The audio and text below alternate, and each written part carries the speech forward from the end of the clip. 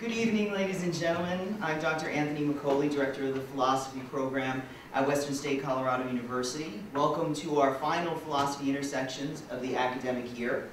Before I introduce our guest speaker, I'd like to first thank the English and Spanish programs for helping make tonight's intersections possible. I'd also like to thank Dr. Paul Edwards, there he is, the Chair of the Department of Communication Arts, Languages, and Literature for his ongoing support, as well as Melissa Miser behind the camera, our Technical Director of Media, and the students in Taylor Media and KWSB Radio for making our simulcast and YouTube presence possible. I'm also grateful to Western State Colorado University for their ongoing support of the philosophy program. And I'm pleased to announce that Philosophy Intersections will continue next year, and our theme will be collaboration, or the collaborative act. This semester, however, our theme in Philosophy Intersections has been progression. Tonight's presentation, Ductus in the Digital Age, looks at the progression of the physical act of writing across various media and is presented by our guest speaker, Dr. Alison Walker. Dr. Walker comes to us from Seattle University. She earned her PhD in English at UCLA, specializing in the history and future of the book. While at UCLA, she was an Andrew W. Mellon, John E. Sawyer Graduate Fellow and awarded an internship in illuminated manuscripts by the American Trust for the British Library. Before teaching at Seattle University, she was a research fellow for the Department of Theological Studies and the Center for Digital Humanities out of St. Louis University. She's published several book chapters and articles, including The Boundless Book, a conversation between the pre-modern and the post-human, which recently appeared in Digital Humanities Quarterly. Ladies and gentlemen, Dr. Alison Walker.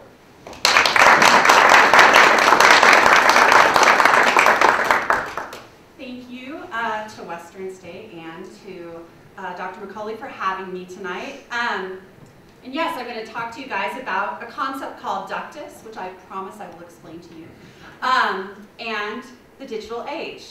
So the ways that we read and write have never been static or singular. New innovations create moments of upheaval in the history of text technologies, and it is these disruptions that shape the future of reading and writing practices. I want to focus today on three very ordinary objects: the pen, the typewriter, and the stylus. And I want to ask a very simple question. Why are these particular tools amongst the most longest lasting of writing technologies? What can they tell us about a likely future trajectory for today's touchscreen? And I answer these questions by exploring the importance of Ductus in each of these technological innovations. The first part of this talk defines Ductus, and I'll introduce you to the concept in medieval rhetoric and in handwriting. Next, I identify the ways that Ductus changed after the invention of the typewriter. And then finally, I demonstrate the stylus's importance as a writing implement in the ancient world and in the first tablet computers. At the end of the talk, I ask all of us to look toward the future, to imagine the next writing technology by investigating the Ductus in today's smartphones and tablets. In late antique and medieval rhetoric, it was understood that there was an abiding narrative thread that, although invisible, tied a piece of writing together. This concept is called Ductus, which comes from the Latin verb ducere, or to lead. According to this philosophy, a reader travels through a text, moving from one thought to the next, led by the work's Ductus. This flow from one thought to the next in a composition probably seems like a familiar concept as you write papers for your courses or you teach writing. Some of the words we use to describe Ductus today are thesis, narrative, plot, storyline, argument. This image, which is from Anne Carson's book, Knox, provides us with a physical example of Ductus. Carson's work unfolds page by page, accordion style, as the reader explores the poem's narrative thread. As one reads each page, the accordion opens, so that by the time the reader is finished, the narrative physically stretches across a room. The reader can look back and see how each page connects to the last, both in a narrative and physical sense. The almost impossibly long single sheet of paper is, quite literally, the work's ductus. Ductus is the way by which a work leads someone through itself, suggests Mary Carruthers, who studies medieval memory and rhetorical history. That quality in a work's formal patterns which engages an audience and then sets a viewer or auditor or performer in motion within its structures. Like Virgil, guiding Dante through the first stages of hell, the ductus of a work helps the wayward reader stay on the correct narrative path and represents the flow of ideas from the author to the reader. In medieval rhetoric, ductus is synonymous with metaphorical movement through a piece of writing. But there's a second definition of ductus that I wish to highlight here. Scholars of ancient writing or paleography and book history use the term to describe the general look of a type of writing or script and the appearance of a particular person's handwriting.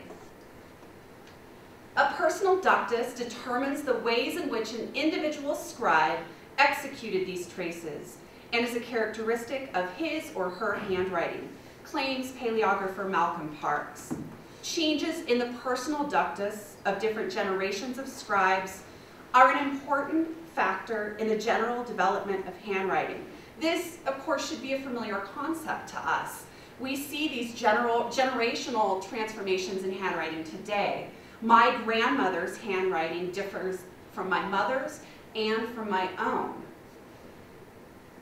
For that matter, my own handwriting differs if I'm writing a quick grocery list, a note to a colleague, or, however unlikely these days, a formal letter.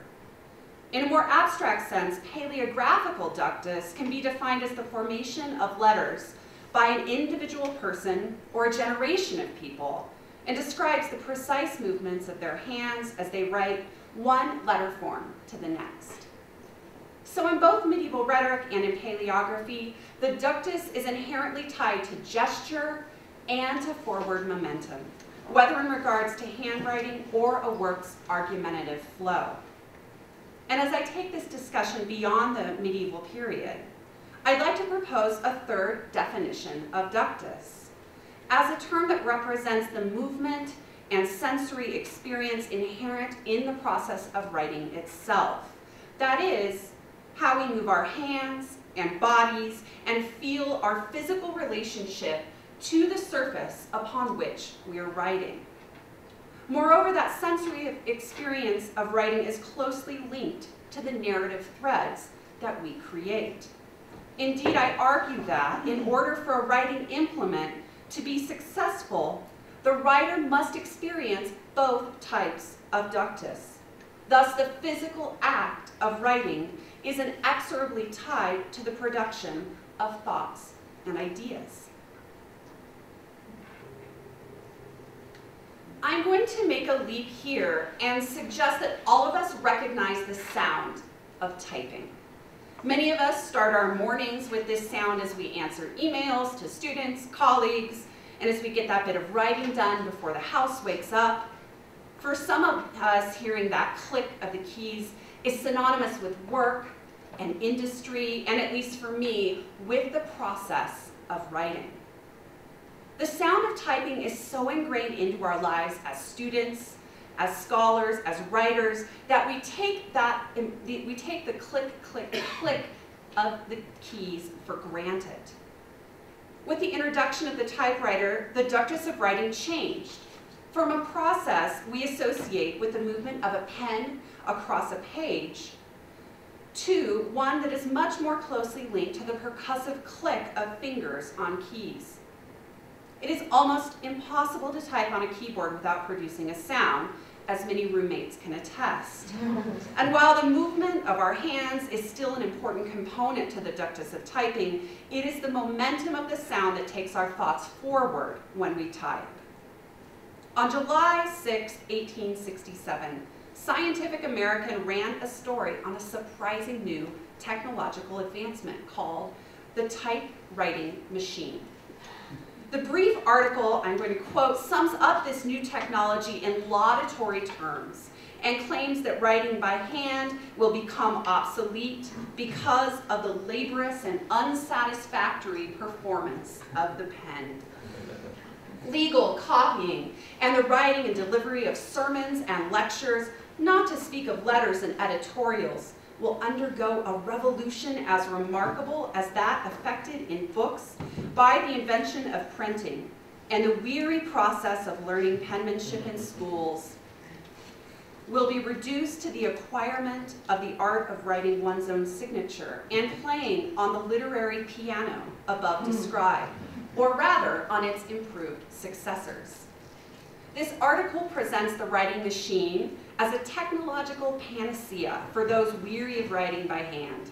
Most importantly for this discussion, the Scientific American makes one of the first references to the typewriter as a musical instrument, a literary piano, highlighting the importance of the typewriter as a sound-making technology as well as a writing machine.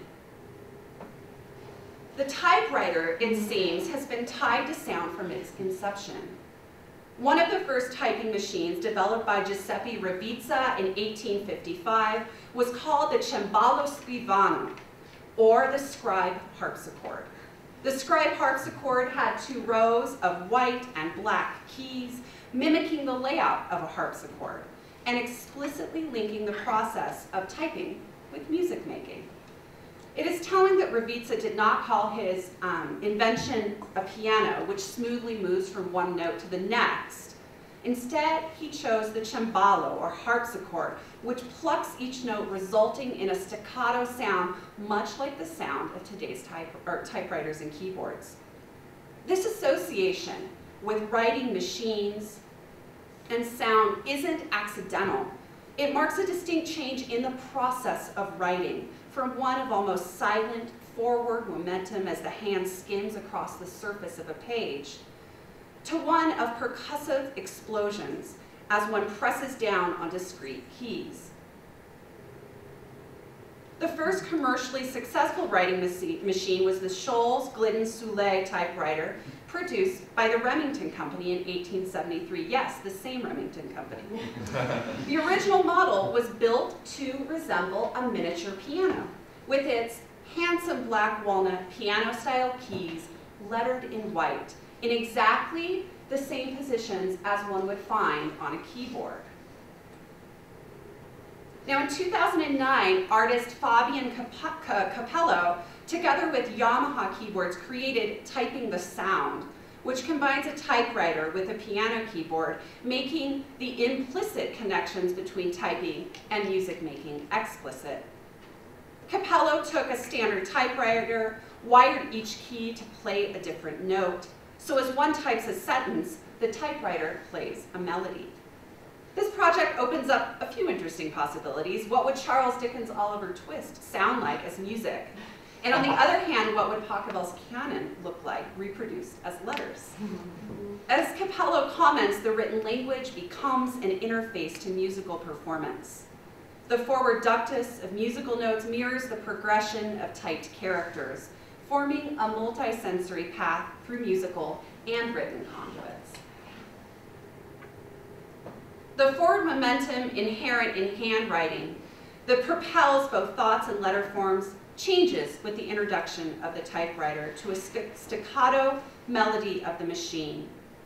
Early users comment on the typewriter's ductus compared to writing by hand.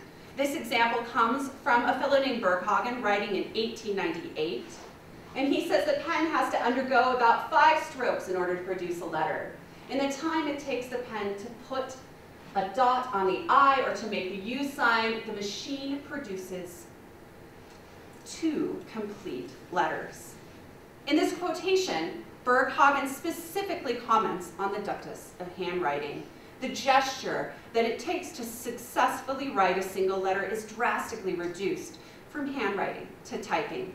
Instead of dotting I's and crossing T's, the writer strikes with one percussive movement by pressing down on the appropriate key.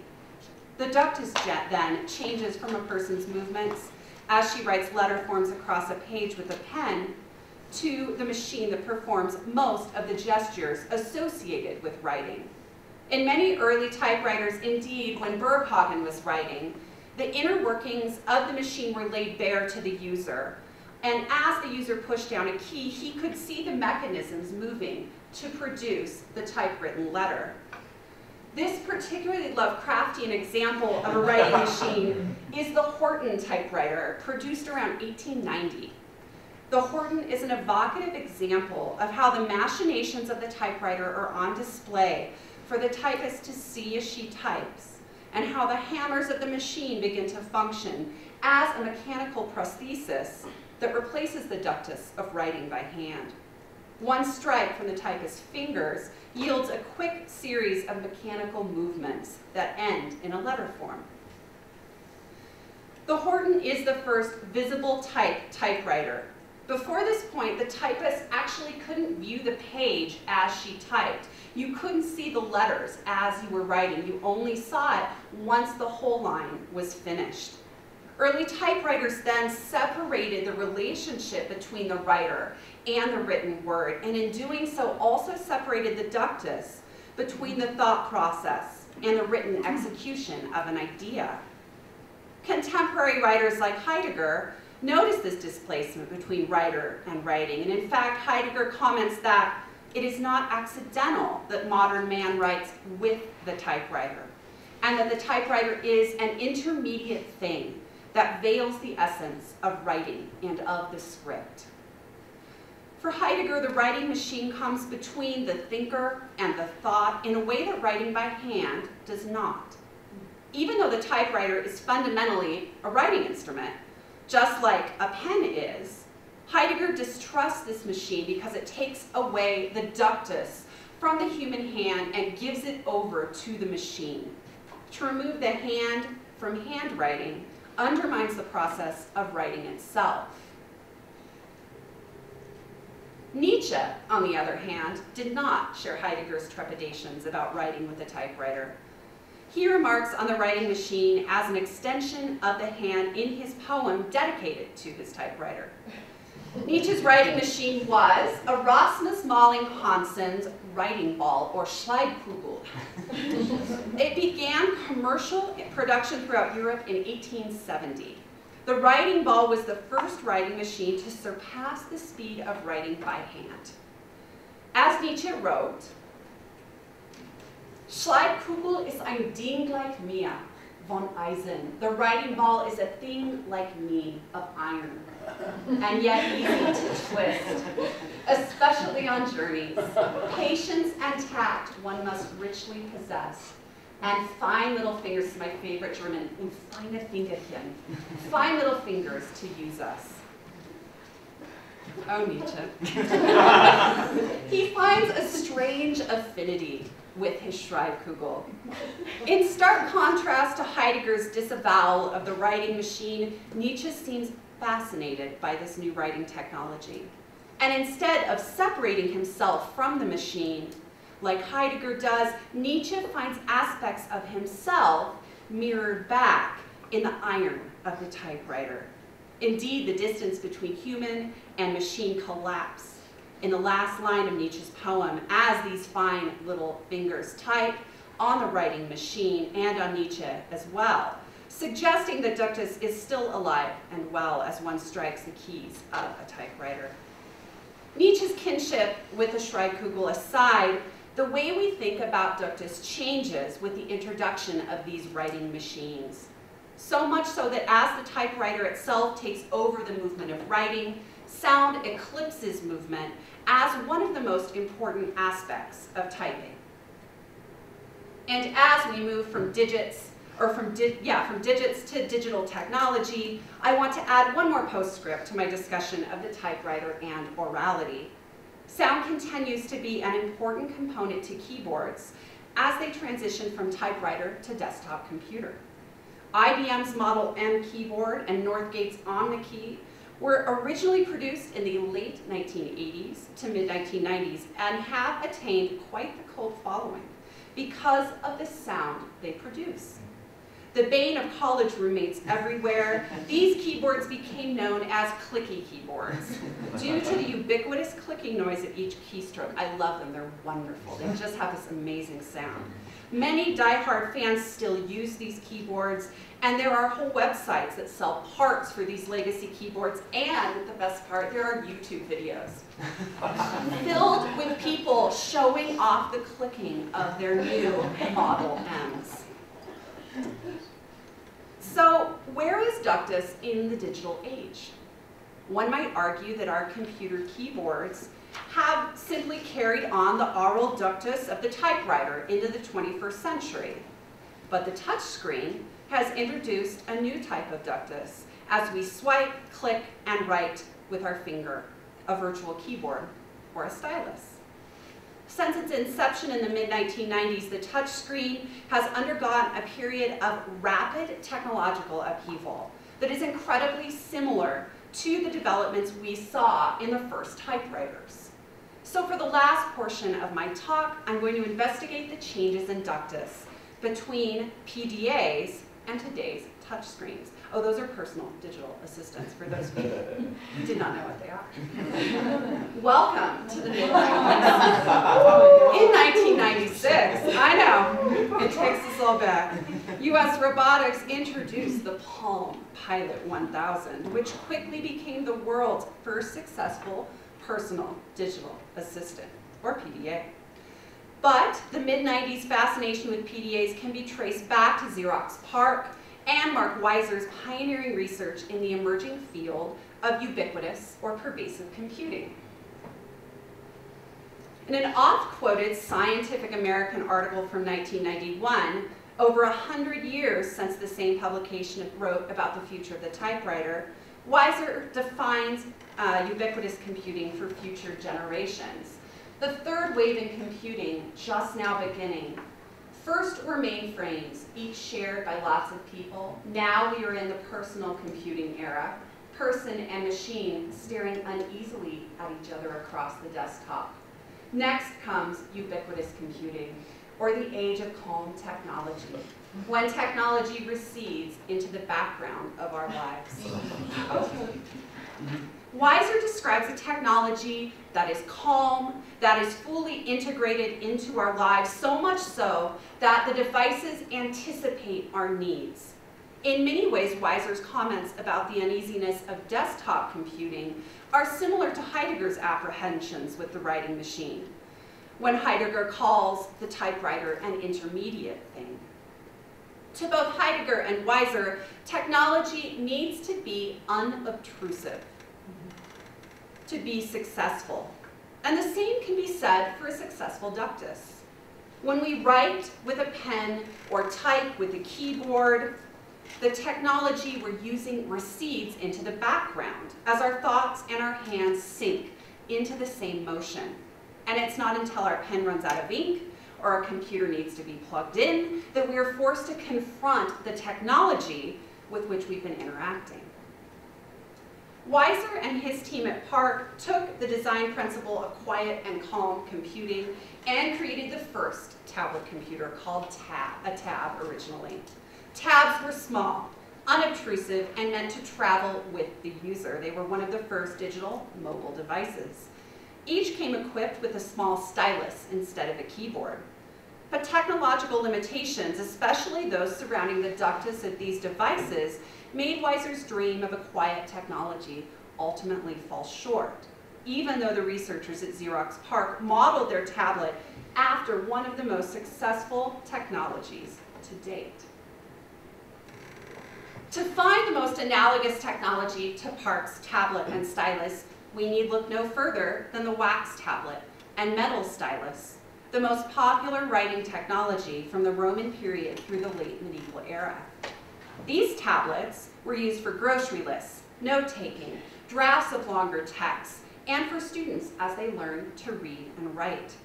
Wax tablets were convenient, mobile, and much cheaper to produce than any other pre-modern writing technology. The touchscreen of the pre-modern era was made up of a slab of wood that was then hollowed out and filled with a layer of beeswax to form the writing surface. The stylus was a honed piece of metal with a sharp end for writing and a flat, shovel-like tool on the opposite end, smoothing down the wax and erasing the inscribed text.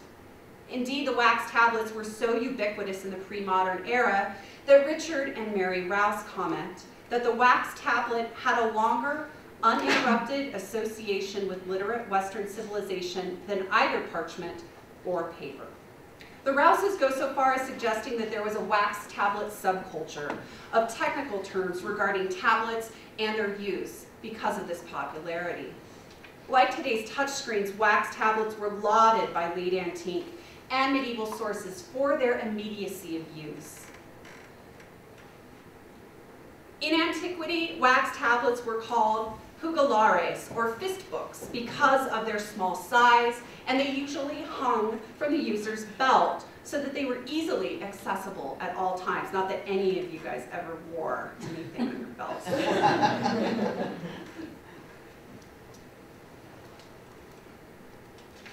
One particularly effusive medieval writer, the Abbot Baudry de Bourgaille, penned a number of poems dedicated to his wax tablet, as one does. In one of these compositions, he writes, "O nova lex, nova res, oh, the new standard, the new thing, the new race of tablets, I have in my hands dwarf tablets." Bourgaille goes on for another 20 lines, it is a long poem, exclaiming how amazing his new tablet is. The wax is a soothing green color that refreshes his eyes, which has weird counterpoints with the first monochromatic computer displays, if you think about it. The stylus easily slips into a wooden carrying case so he won't lose it. He has a custom-made velvet bag so he can carry his tablet wherever he goes. It seems that not much has changed since the late 11th century. The ductus involved in writing on a wax tablet is very unique, and it's much different than writing on paper. In order to write on a wax tablet, the user must actively press onto the surface of the tablet and carve into the wax. This requires a very different ductus than writing on a piece of paper. Classical writers, many of whom used wax tablets for drafts of speeches and treatises, calmly applied the synonym excurare, or to plow up, instead of the word scribere, or to write, highlighting the furrows of wax that the writer creates as he uses a stylus, just as a farmer creates grooves in the soil when planting crops. Writing with a stylus and wax tablet was so different than with a pen and paper that a completely different ductus was needed in order to write quickly and effectively. And over time, a wax tablet script developed. This script survives in very few examples because of the liminal nature of wax as a writing medium. A tablet was meant as a quick and cost-effective device for composing drafts or making lists. Once a person copied the composition to a piece of paper or bought their groceries, she could scrape the wax to flatten the lettered grooves or heat the wax and smooth the entire surface over. But a few instances of wax tablet scripts survive, and one of the best examples is Thomas Aquinas. His handwriting, of course, dubbed by readers as littera inintelligibilis, lettering that is barely intelligible. In fact, it's said that more than one of Aquinas' editors actually damaged their eyes trying to decipher his writing. So let's take a closer look at Aquinas' hand, not that it's going to help us really. What is noticeable if you just look at the overall ductus of the script is that he has an incredibly idiosyncratic personal ductus. His script is highly abbreviated, and this is Latin, so it's highly abbreviated Latin shorthand, and it was really only meant for Aquinas himself. I've tried to recreate Aquinas' script so that we can actually look at the individual letter forms. Yes, this is what paleographers do on Friday nights. Yeah, notice the straight lines, the right angles, and the quick pen strokes, as well as the absence of any curves. All these signs point to a script that is typically written with a stylus instead of a pen. And we know this because when one inscribes in wax, it's very, very hard to do anything but an angle.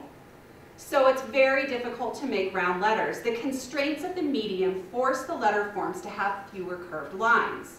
This makes the ductus of the script separated, quick, and perfect for carving on wax. Surprisingly, wax tablets were still in use as a mobile device through the 19th century. And with this longevity in mind, it comes as no surprise that the next generation of mobile computing playfully referenced its waxed counterparts by naming the tablet. And in regards to my 19th century comment, it was French fishermen. There was no good way for them to record their tallies every day on paper because paper would dissolve with the water. So the wax was actually the best technology they had to record their daily tallies for fishing. So they were still using it in some small French villages into the 19th century. The parallels between the wax tablet and the first generation of computers may seem glancing at first, but the similarities in ductus between writing instruments have wider implications as we think about the future of writing and mobility. Unlike today's tablets, Palm Pilots, tabs, and the other first generation tablets used a resistive touchscreen so that a user had to put pressure onto the screen with a stylus in order for a stroke to be registered. So it's very different than writing on our phones today. This is much like writing on a wax tablet. Weiser's team at Xerox PARC also developed a simplified writing system called Unistrokes with a specialized ductus, specifically for writing on a tablet with a resistive touchscreen. Each letter in the Unistrokes alphabet was written as a single, uninterrupted stroke, so that the character recognition software would understand each stroke was a letter form. Not to be outdone, the Palm Pilot developed a similar alphabet to Unistrokes called graffiti. And due to the Palm Pilot's popularity, most of the first PDA owners used graffiti to write down appointments and to take notes. Both alphabets were ultimately based on a simplified form of the Roman alphabet so that users would more easily remember the new letter forms. Both graffiti and Unistrokes have much in common with Aquinas' script, especially the simplified ductus of each letter and the constraints that we can see in each script due to the writing surface. There are also some key differences to point out, mainly that the directionality of each stroke is of the utmost importance when writing in graffiti and Unistrokes. If we look at the characters C and D in Unistrokes, the only difference between the two, and the only way for character recognition software to tell the two letters apart, is that C begins at the bottom and moves upwards, and D starts at the top and goes to the bottom. In Aquinas' script, our minds act as a predictive text technology. So even if we're not sure whether he wrote a C or an E, and let's face it, many times we're not, we parse the entire word and can make a judgment as to what the correct letter should be. Here, our minds act much like today's smartphones and fill in the appropriate letters where necessary. The ductus of Aquinas' writing may be difficult for us to read, but using a wax tablet must have been second nature to him, since his script, even when written on paper, shows the influence of wax. But to take us back to Weiser's goal of quiet computing, if Aquinas is able to compose text on a wax tablet so fluently, and is able to blend rhetorical ductus with paleographical ductus so seamlessly, the technology of the wax tablet definitely receded into the background. But the same cannot be said for the ductus of the first PDAs. Learning a new writing system like Unistrokes, even if it is a simplified version of the Roman alphabet, is not as easy in practice as it seems, especially for writing anything longer than a grocery list or calendar entry. Size was also a limiting factor to the first PDAs, and not as much for the wax tablet. Wax tablets came in many sizes, but usually they were about the size of today's Kindle. or Nexus 7. Typically, you could open them like a book, and there were 2 wax surfaces on which to write. Some users had wax tablet books that had 6 or 8 individual tablets bound together so that they could compose longer texts. The screens of most PDAs, however, were much too small for a person to write more than a few letters across. Instead, a user wrote each word on top of the last, creating an interesting ductus to be sure, but not one conducive to doing more than jotting quick notes. Indeed, Palm Pilot's name for its alphabet, graffiti, suggests this quick, scribbled writing instead of carefully written reflections. Unlike wax tablets, PDAs did not give their users a means of producing sustained and nuanced thoughts. Their ductus impeded the writing and thinking processes alike, which is one of the reasons, from a usability standpoint anyway, that the ductus of today's touchscreens is vastly different than from Palm Pilots and tabs. The smartphones and tablets we use today have capacitive touch displays, which allow the use of a finger as a stylus. And instead of unistrokes and graffiti, most of these devices come equipped with a virtual keyboard. As mobile technology becomes more ubiquitous in our lives, they are fast replacing laptops and desktop computers as we use them for all different types of writing. Where then is the ductus in today's smartphones and tablets? Is it to be found with the virtual keyboards that are offered with most mobile operating systems? Even though the keyboards on our mobile devices are mere ghosts of their physical cousins, I would wager that most of us still use them. I know I do. From a design perspective, having a tiny keyboard that one navigates with thumbs and index fingers is cumbersome at best, as the misspelled Latin on the screen can attest. The move to virtual keyboards has taken away the physical response that we expect when we write, except for the odd device that has haptic feedback, which mimics the vibrations of a physical keyboard. But these devices ultimately fall short because, while they mimic a physical keyboard, the ductus is missing. A virtual keyboard is a skeuomorph, a design feature that is no longer functional in itself. According to literary theorist Kate Hales, a skeuomorph acts as a threshold device, smoothing the transition between one conceptual constellation and another. It calls to play a psychodynamic that finds the new more acceptable when it recalls the old. And it is in the process, when it recalls the old, that it is in the process of displacing.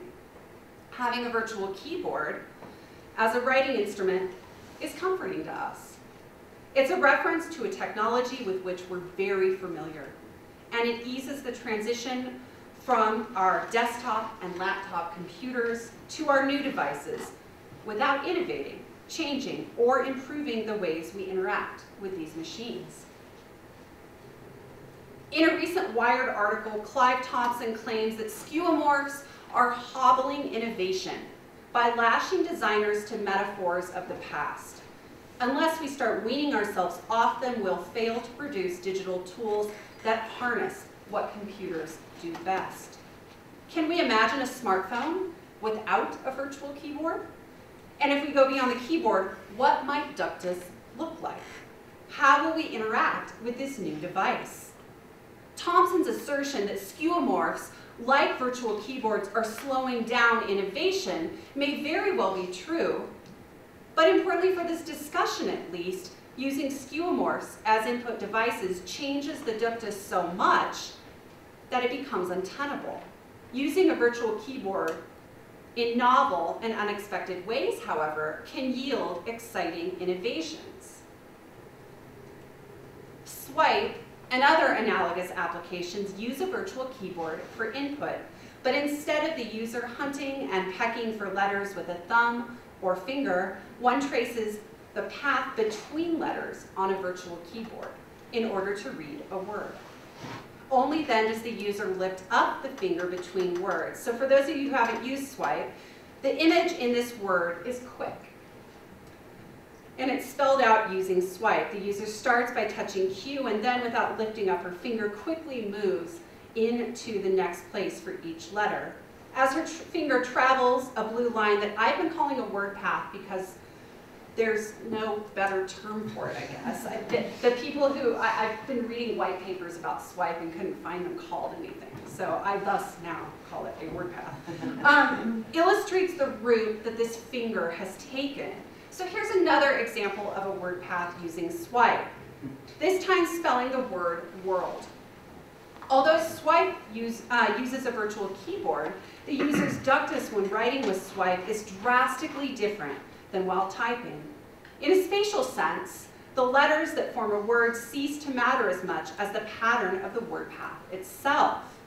The word path or blue line fades quickly between words, but each spelled out word has its own unique shape. I've been using swipe for the past 3 years, and I already find myself putting flourishes on my words as I type them, giving my swiping its own unique ductus. And after watching videos of others using swipe, yes, of course, there are YouTube videos on this, I've noticed that users begin to have their own ductus while using swipe. Even though there's a prescribed path for each letter based on the word's spelling, people seem to be creating a ductus as they swipe. Swipe's user experience is strikingly similar to paleographer Albert de Rolay's definition of a cursive script, as a script intended for rapid and fluent writing, which therefore involves a simplified ductus and a reduction of the number of pen lifts. Today we think of cursive as a stilted, old-fashioned script that we use for writing checks and signing tax forms and occasionally posting salon articles about the death of cursive on Facebook. But in fact, cursive developed over time so that people were able to write more quickly since there were fewer pen lifts. Cursive was the less formal script. It was used for quick correspondences and business. Swipe functions in much the same way on our mobile devices, especially since many, many people have reported typing up to 50 words per minute using swipe. Swipe takes the medium of a keyboard and combines it with the gestures found in handwritten script, seamlessly creating a new method of communication to create a means of ductus-based communication using a touchscreen. Swipe is really only the beginning to exploring ductus in the digital era. Indeed, I agree with UI designer and blogger Brett Victor when he argues that when we interact with our tablets using only one finger, we sacrifice all the tactile richness of working with our hands. We deny our hands what they do best: grabbing, maneuvering, touching. This movement, this ductus, is of paramount importance as we consider how the forward momentum of our thoughts is guided by our other senses as we write and as we interact with our devices. Before I finish, I want to revisit the 2 types of ductus that I defined at the beginning of this talk. Each of the writing technologies I've highlighted today, the pen, the keyboard, and the stylus, and I'm specifically referring to the stylus of the wax tablet here, facilitate the movement of our thoughts into a narrative thread. It's not a mistake that most of us don't write papers on our smartphones. And when we do use our tablets to write long compositions, we attach a physical keyboard to do so. Writing by hand, by keyboard, and by stylus encourages the type of sustained thought that medieval rhetoricians were studying when they first coined the term ductus. And by analyzing how ductus is inherent in history's most durable writing technologies, we can observe its evolution and fully consider how gesture, movement, and the future of writing go hand in hand. Thank you.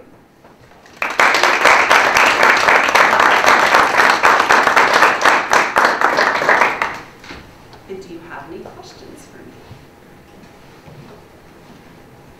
Yes.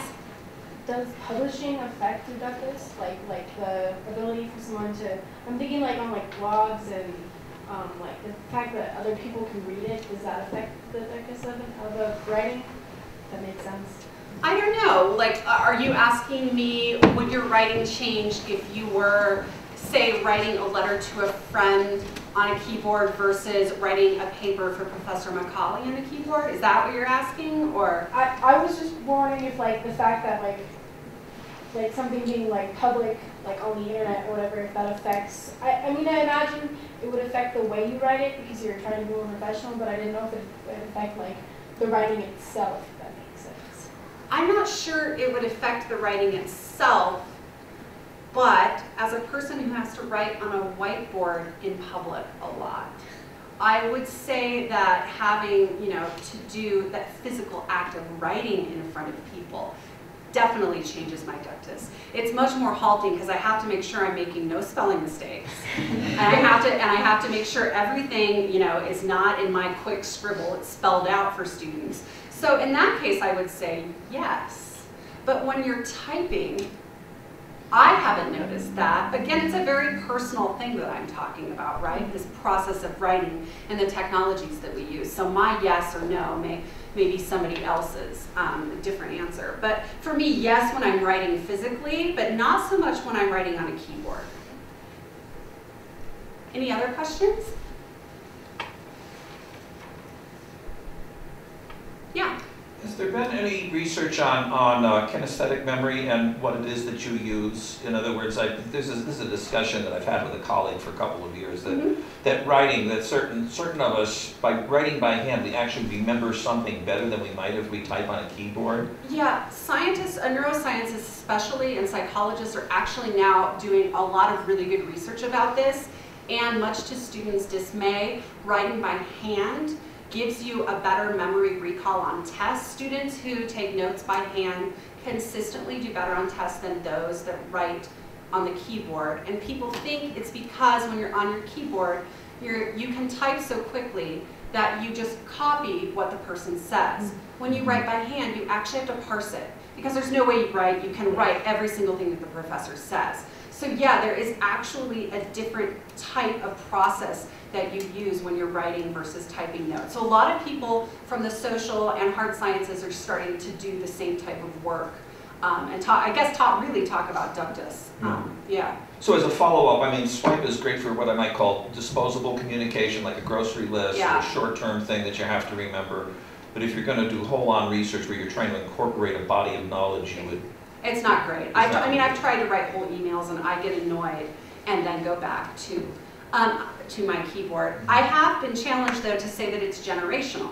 That maybe the next generation of students are going to be so used to typing on smartphones that they're not going to have that, you know, hesitation. But the research still pans out with students not handwriting and doing better on tests. So I'm not sure if the generational comment works. But yeah, you're right. Swipe is great. It's better than a virtual keyboard, but it's not the answer. Right now, there is really no answer to what we should do next, to what comes after this. This, seems to be the only thing we have right now.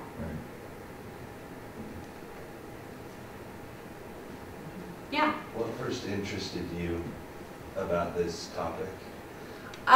Well, I'm a paleographer. I study old handwriting. So my specialty is looking at medieval manuscripts and reading them. And I just started thinking about how when people were writing, and especially for me when I'm typing, I get in this space and I hear the keys and like, it's this wonderful moment where the technology really recedes. And so I just wondered, and I don't have that with my smartphone. And so I wondered, like, okay, well, how is it that typewriters took over that process? How is it, and then what comes next? Because I guess because I'm a medievalist and kind of a digital person, I say I have a Janus face, like I'm always looking in both directions. And so I always want to look to see what's next, but for me it's always informed by the past stuff, which is why I talk about wax tablets and tablets. I just like technology. And I view the book and like paper as a technology, just like, you know, your phone is. So I don't know, in my head it all makes sense. Other questions? Yeah. So I don't know if this is specifically connected to this thing we call Ductus, but I was struck by one of the quotations you had up there was Sure. that the technology we use these days, like smartphones and that kind of thing, is what is it, calm technology that's sort of receiving. Oh, Mark Weiser, yeah. I've walked into classrooms where no one is speaking to anyone. And quiet, it's not right? that they're staring at the walls, they're staring at their PDA, they're staring at their cell phones. If that's not front and center, I don't know what is. And so I was just wondering, like, how can we conceptualize this so-called calm technology that's as something that recedes in the background? It hasn't happened. I think Mark Weiser was talking about his hope for ubiquitous computing. And so far, my answer would be that it hasn't happened. That, if anything, devices have become even more front and center. And I think that technologists now, people call it the Internet of Things, and like how having something like the Nest that's going to anticipate that you want your house warm when you come home from work, but cool during the day because you're not there, lights coming on before you enter the room, your music always playing to the right thing, all that is more calm technology than the smartphone. Calm only insofar as it does what we want it to do. Yeah. In a sort of docile kind of way. Sure. With the cell phones especially, I just wonder if it would make any sense, and I don't know if it would, but just to put it to you, would it make any sense to think of storytelling and even ordinary everyday conversations that we have, like on our cell phones, as being able to be, I guess, characterized by this thing you call Ductus? I think so. And I actually think that we are, and this is like the postscript that I haven't written yet, I wonder if what is happening right now is that we are returning to oral culture, which is, something that folklorists and things talk about. Beowulf was written down, but it was probably, passed along orally. And I wonder if, because we don't have a replacement for our writing devices, if we are in fact returning to a time period where speaking is actually, and you do have a ductus when you speak. If anyone's ever been to a poetry slam session, you hear that amazing rhythm that you have when you're speaking, and even when I'm speaking, like you get into this zone when you're speaking, and it's very much like that. I must look crazy when I'm in a car, especially when I'm on my way to an interview. I'm animated, and it's just me in the car, and I'm talking, and I'm giving the best answers. And you really, at that point, do have this ductus, right? That you have these thoughts that are coming, and they're being produced in such a way, and I always am like, I wish I could write that down, I wish I could record that. So I wonder if we're returning to an oral culture. And just in the context of the household, with what I would presume is the mass reduction of landlines. Sure. In other words, telephones that are shared, they're answerable by anybody in the household. I mean, I have my cell phone, and it's inconceivable to me that anyone would answer my cell phone when it rings. That's and I think true. that, so just kind of sociologically, it seems that cell phones contribute to what I think the hyper-individualization of communication in that way. Maybe just the landline and the cell phone analogy is. Well, going back to like party lines of the 1960s, where like originally the phone was a completely social thing, and then it totally got. And now you're right, you're seeing kind of the end of that, where I feel guilty when I answer my husband's cell phone, even though if they function as our home phones. But you're right, they're totally hyper-individualized. That's a great comment. Yeah. Party lines? Who wants to describe a party line? I'm happy to say that party lines occurred before I came about. So I've heard about them from my mom.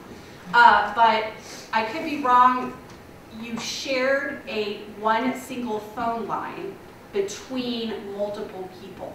So you can pick up the phone and actually overhear somebody else's conversation. I would reference the amazing movie Pillow Talk by Doris Day and Rock Hudson that involves some hilarity with a shared line. So yeah, people could all use it because it was one phone line. And I don't know, did people get certain times? Well, you each had your own phone numbers, but they were lumped together, onto a single one. I'm telling you guys, the history of technology is fascinating. But yeah, it was a party line in that it was a party. You can ostensibly overhear other people's conversations. Yeah. Who was the, I missed this part, I wanted to ask you a question on it. Sure. That was arguing against skeuomorphs and said that, that it was interfering with the ability of the computer, for computers to do what computers do best. And what is it that the author thought computers did best? Yeah, I thought that was interesting too. I think that he's referencing you're going to produce digital tools that are completely innovative, that are like,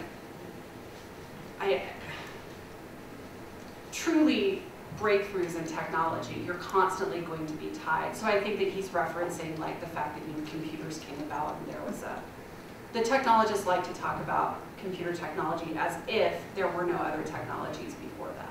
But I mean, basically the same type of laudatory terms that the Scientific American guy was talking about in 18. Yeah. Typing machine. Yeah. So I assume that I think that that's what he's talking about here. Yeah. All right. There was just an article somebody posted on Facebook that I marked to read later about skeuomorphs ruining something, so I have Forward it to me, please. I will forward it to you. Yes. Have you looked at, or is there any research on, like, we use Dragon naturally speaking, so voice-to-text software, so any thoughts on that in terms of Ductus? I think that goes back to kind of this return to oral culture and using the voice as a replacement for the keyboard. So I haven't thought about it in any kind of academic way other than what I've already said. So do you use it? Do you find yourself speaking very fluently? I don't use it very often. We have it, available for students to use, but it is interesting. And I've been able to, we've had 3 different versions of it now, and it's gone from very clunky to this newest version is really seamless, like you can just talk and it writes for you. But I've never written a paper with it, so it would just be interesting. I haven't either, because my Ductus isn't, like, for me, that typing and the handwriting. I would prefer it. I think that would be really challenging. It would be. I would actually, it would be interesting. I could write the oral section of my. There you go. That would be quite the thought experiment. Any other questions? Yeah. Real quick, in my field, in social science, we study a lot of phenomena that spread through social networks, like happiness and divorce and attitudes. I wonder if this thing called Ductus is something. It sounds like it's a style of presentation, kind of a theme, a thread that guides the listener, that guides participants in an interaction. I wonder if, in terms of orality and how we build our words, if that is something, I don't know, in sociolinguists, or if folks have studied whether styles of speaking, ways of kind of connecting a theme or a thread can actually spread through a network, can be sort of contagious. Oh, people have been, I think that the most famous example in the news right now is the vocal fry example that young women supposedly do when they, I can't, like, is that like they talk, like, it's like, can someone do it? No, I'm so one's gonna fuss it. tired. I'm so like a lot of the 20 starlets do it. Yeah, okay, so that's a good, thank you. That's a good example of vocal fry. But that being something that is associated with young women. And so I know a lot of linguists are doing a lot of studies on, and there have been quite a few popular articles about the kind of wildfire spread of this phenomenon of vocal fry. Although as a Southern Californian in the 80s, I would say that it's been around a lot longer. Well, I was gonna say, I actually grew up in Southern California, and like totally, I mean, whatever. It doesn't strike me as like an example of Ductus. I mean, it sounds like, Then maybe I'm misunderstanding your question. Oh no, I don't mean that you misunderstand. Oh, no, that a person's ability to like sustain a line of thinking or to communicate some kind of theme, like in telling a story or saying that you did something yesterday in a particular way without sounding a certain way, but just using certain kinds of combinations of words. I get the vocal fry kind of thing and the maybe Valley Girl kind of talk. They're all, different kinds of. So not maybe the accent type of speech. Coats would registering? Code switching might be an example. Can I ask for some clarification that might come with that question? Sure. I'm not sure I understand the word ductus. Okay. Because you said it's to lead. So does ductus refer to the process that the writer is going through or the process that the reader is going through? Sure. Okay. So the original definition of ductus was used, was coined in Roman times. It was coined a very long time ago, and it was talked about this path that the reader takes through a text. So it was tied to a reader. Right, but the way that you're talking about it is almost like it's Yeah. the path that we're we're sojourning through our writing style, whether it be through So typing that's or the first definition of ductus. Paleographers then took that and talked about ductus as a type of script. Like I can see that the ductus of a lot of young women's script right now is very bubbly, for example. What I'm saying is let's take those two things together. And I'm proposing a definition of ductus that is tied to writing. That's saying that there is something about writing technologies, when they're successful, it is because when we write with whatever technology it is, we actually attain that kind of pathway. We can write fluently, I guess. we attain the path. Or, I'm sorry, I misspoke there. So, that we are. No, I think I'm following you. It's like it helps give you momentum, in a sense. Yeah, that you get this momentum that enables you to write fluently. Yes. And so that's like my, it was a definition that I'm coining, not something that has been, so the original definition of ductus is that the one I described at the beginning, where it's a reader, but I'm taking it to mean that it's a writer actually being able to have that fluency. Yes. How does it compare to like rhythm? I guess it's kind of, I mean, have you guys ever been in a space where the writing actually just flows and you're writing an amazing piece of whatever it is, whether it's a song, a poem, a prose? I mean, yeah, not lately. But okay, so let's talk about the absence of it. We all know when there's an absence of it, right? When you write two words and you delete them and you write another word and you cross it out. So yeah, ductus is that kind of, that where writing is actually feeling really good, and now I forgot your question. I was just wondering how it compared to rhythm. I mean, it is when you are in Like the the rhythm, rhythm of metaphorically. And I think that you have to have that rhythm, whether it's metaphorical, whether you're hearing it with the keys, or whether it is when you're actually writing by hand where you have that rhythm with your hand. So I think it's very much tied to that rhythm. And when ductus doesn't work, when you can't write long form things, like when you have your phone, it's because your thoughts go too fast and your phones can't quite catch up with your thoughts. So when you don't have rhythm. So yeah, I would say it's very much tied to rhythm. But another question. Yeah, is it in like all forms of communication? Like is there ductus in like hand language and like that kind of stuff? That is not my field. I mean, I would say probably for people who are incredibly good at something. It's also, think about it, learning a new language, the night you dream in a new language where you're like, aha, you have the moment. So I would assume it might be, but that's an assumption. Yes. Something you said about bubbly handwriting, most typically utilized by women. Am I wrong in interpreting? I just want to make sure I had that right.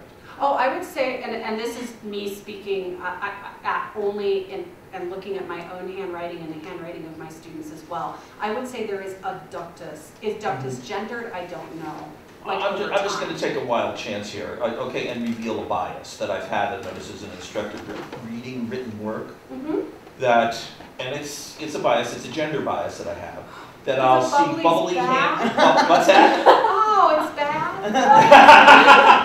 I have bubbly handwriting written by a woman and sharp angular handwriting written by a woman. I don't like I'm going to take the sharp angular handwriting written by the woman. I'm going to have that personality. I'm going to perceive that person, at least on the surface, as being smarter than the one that has the bubbly handwriting. Burn. Well, I'm going to admit that because I might as well be honest about it. No, but that's actually, that opens up something that's really interesting, which is handwriting and gender, which is not something I thought about. You have had your hand up, and I apologize for ignoring you. That's fine. I have a question for you regarding writing, Sure. and I'm a little concerned about what happens with the writing, the thinking, the writing process when you use tablets. Because, I don't know if there must be regularity about it, but there's this pressure that the machine puts on you. So is your thinking process, because you are doing it through this instrument, affected? Oh, interesting. Well, I guess I would go back to me talking about the note-taking and the different note-taking strategies that students were using. People who wrote received higher grades on tests than people who typed. So I would then say, yeah, the technology that you're using is influencing the way you're parsing information. Tablets, though, I think the reason why we don't use tablets is because there is no good way to, I mean, do you students use your tablets with virtual keyboards to take notes, and you're cool with it? It's great, like it doesn't. No, it's not great. I don't like it at all. But we do it. Can I offer a different perspective? It's just like, there's something about touching screens too that is a lot quicker. I've been a server for a lot of years, and we always do, and it's not the same as writing. You're not composing anything, but you're communicating in a very quick way, and we move through that very fast. So for me, to have a touch screen feels natural, but it's natural for a particular set of goals that I'm trying to accomplish. Sure. I couldn't imagine writing out a table's order on a piece of paper. It would take me too long. I wouldn't be able to memorize my table's orders, but I can memorize them because I can go to a screen and type them up really fast. But here's my question for you. I'm not clear as to whether you think that typewriting or stylists or PD or our typing on Palm Pilots or whatever is a replacement to handwriting. How do you see the relationship since this is about progression? Sure. How do you see the relationship between our handwriting and our typing? Do you see it as because I handwrite particular thoughts and I type particular thoughts. Mm-hmm. I type things that I intend other people to read, which is why I'm curious as to why your students are still handing in handwritten things. Well, if you're doing it in class. You do in-class stuff. Yeah. Oh, okay. Yeah. That makes sense, I guess. But when I handwrite, that's for me, and that's what my mother taught me to do. Sure. You journal every day, and those are your thoughts for you, and they're not for anybody else. But if I write on a legal pad, it means that I'm organizing. Yeah. There's a particular medium that you use for the object. So I'm curious as whether you see a progression. I see a progression in the technologies, but I do not think that one technology is better for writing than another. The only time that I am making a value judgment would be the first Palm Pilots, which really kind of didn't work very well. They're forcing you to use this kind of new alphabet, and they did that because of the technology, because you had to press down. So I don't think that a keyboard is better at writing than a pen. I mean, a lot of people will, but I think it's a very personal choice. Like you said, you use one thing for one thing and another. I do my pre-writing by hand, then I move to my computer. So, I mean, I think it's very, very different for different people. But I think it brings up a paradox because flow with technology comes easier, especially if you're writing a different language, where you have word completion programs and you start a word and it gives you complete words that you possibly might not use in that foreign language because it's not part of your day-to-day vocabulary. So suddenly you find a style that flows pretty easily because of that technology, but it's not really authentic to you as a person, because if you had to write it in handwriting, that would not be your style. And so that is a little bit of a paradox that I see, because yes, there's a flow, but it is really removed from you as a person, because you wouldn't express yourself like that in handwriting. I would say that occurs actually in people's first language. I am teaching a lot of writing courses right now, and the amount of thesaurus words I get on a regular basis. So I mean, these are mostly people who are English is their first language, but it sounds as if they don't speak English well because they're using words that technology gives them and not using their own voice. So yeah, I think you're right that there is a paradox, which is why in-class writing is so powerful, because then it's a forcing function. Yes, you had your hand up. I didn't mean to forget you. You did. Thank you for your presentation first. And I have a couple students here that know that flow is a red flag word in my class. And part of that is because I'm coming from the poetry side of the equation, so thank you for Nietzsche and Abbott. But there's this, folklore in modernist poetry that is a result of a brand new typewriter. William Carlos Williams said that we can break the line in different places because it looks as beautiful as end-stop lines used to look. And I think with lyric poetry, like the idea of the narrative thread is really different. So that those jumps and spaces between the way that you connect the ideas is not necessarily tied to flow, if that makes sense. Sure. And I wonder if, as you're encountering these new technologies, if you're seeing any new kinds of approaches to the way that we create not just narrative art, but written arts, if that makes sense. Can you tell me what your distinction is that you're making between written art and narrative art? So that lyric poetry and narrative poetry aren't necessarily the same things, that not all poetry has a narrative thread that you're supposed to follow from the beginning to the end. Sure. And I'm wondering if technologies are allowing for those kind of removed from narrative conversations in writing in general. So that obviously if you're writing a paper to get a point across, you're going to start at the beginning and finish at the end. Yeah. But it seems to me that some of these technologies and the Ductus that we're using and the autofill words are counter to flow, and I wonder if anything good is happening from this, and other kinds of writing are surfacing other than narrative writing. I would say that type of experimentation with technology and writing is happening more on the electronic literature side of things, and so there are a lot of really amazing writers that are working in that field. There's one. No, but it really does have a narrative, kind of. Sorry, I'm like going back and trying to find a good example for you to go back and look at, but I can't come up with one right off the top of my head.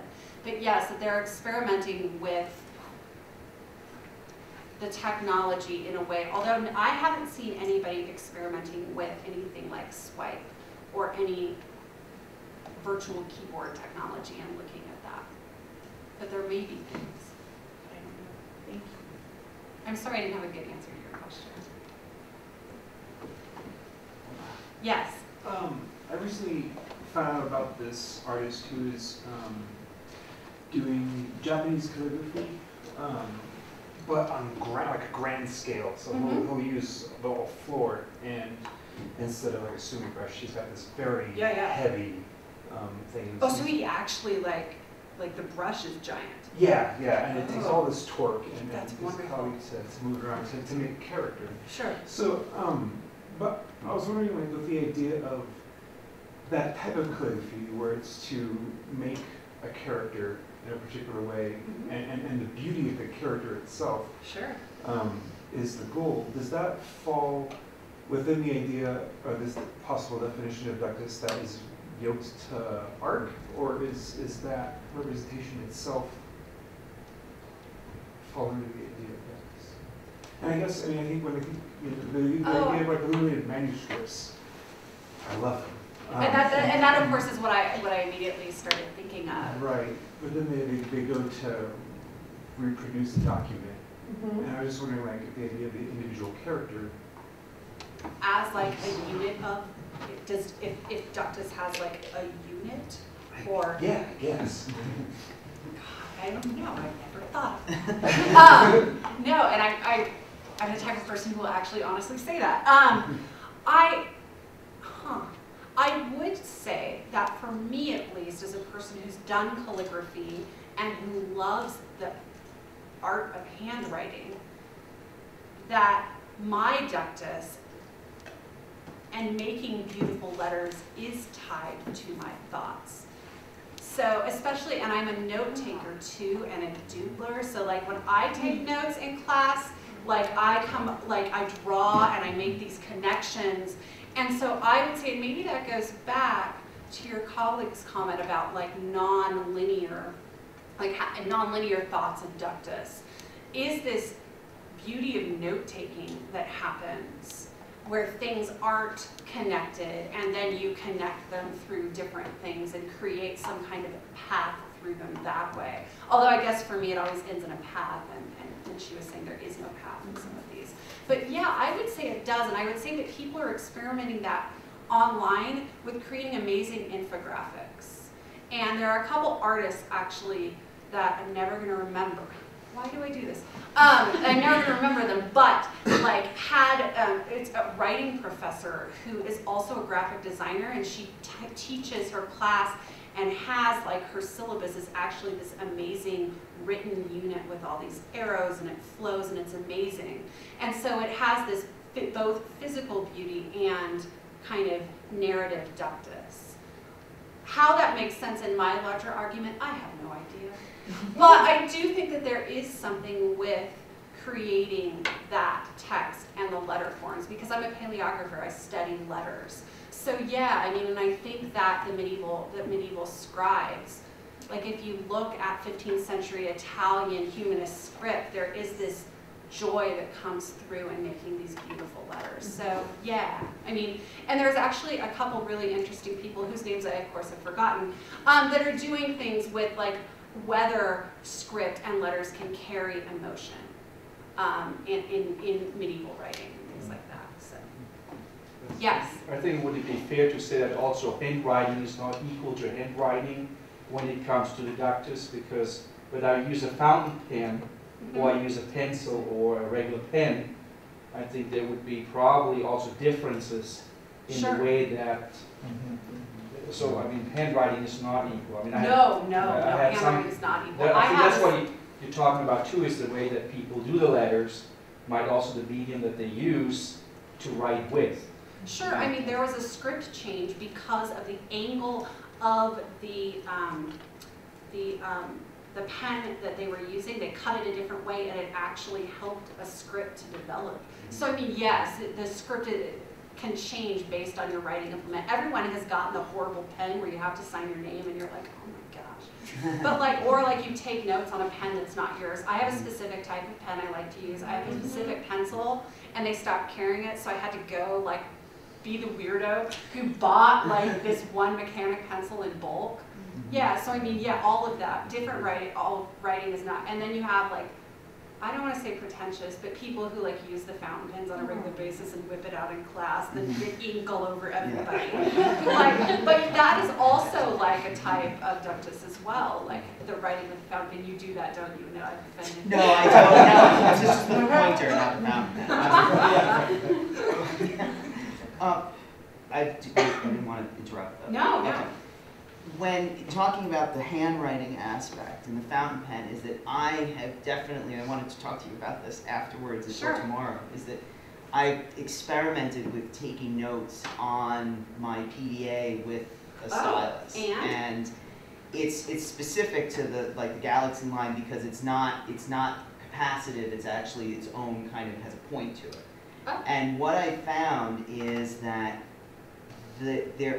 I started to think that it was around the idea of resistance, because there is no resistance when you write. It's very accurate, it gets pen strokes to a very fine degree, and I can actually, my handwriting is very similar on this when it's, but it's I can write too fast on it, because when I'm writing with a pen, so that's when I need a fountain pen I will actually use when I'm writing the really detailed kind of work that needs really long that thought. Makes you slow down. Well, it's the QWERTY keyboard, right? Yeah. You're going too fast, so we have to invent a way to make you slow down, thus QWERTY was born. So this, writing with a stylus like this on here, or on a larger note that I have, it's something that was interesting, but there is a lack of that kind of resistance. And I'm trying to experiment with different covers, you know, different screen protectors to see if ones that, yeah, if it gives what you need, but it is an interesting kind of thing. But the other side to that too is that I cross out more on this when I shouldn't have to, right? Because I can just make it go away and erase it. But I find that the actual, when I take notes, when I cross things out, that becomes a code in and of itself to me, where I can read back where my thoughts were going on. And there's been some interesting work with deletions and how our mistakes are in the digital age are erased. How authors who are only using word processors, like how are their archives going to look? Like what are we going to go back and look for? You can't see the deletion, or like in the case of like a medieval manuscript, you can't see, you know, that the scribe has tried to kind of scrape away something. And those deletions become so important when you're creating editions and when you're, you know, when you're editing, that it's going to be really interesting to see if you didn't, today's writers, if they didn't keep versions, if you only have a final copy, where is the editor then? Like it really, there's some really interesting implications. That's if we could actually access something in 20 years that was written on a computer today, because let's face it, it will have changed so much that we won't be able to. So. With that horrible thought. Well, thank you everyone for coming, and thank you, Dr. Walker.